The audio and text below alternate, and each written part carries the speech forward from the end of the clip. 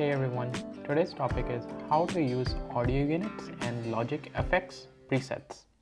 Many audio units and logic effects include built-in presets that are tailored for specific settings or environments, such as reverb presets that simulate the acoustic of a small room or a large cathedral. Presets may make it easy to preview and apply effects quickly.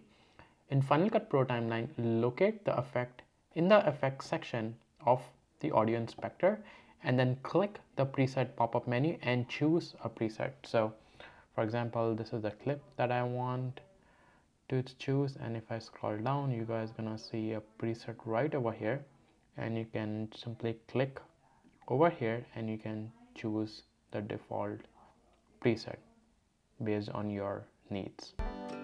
If you guys have any questions, please comment below and I'm going to respond to that.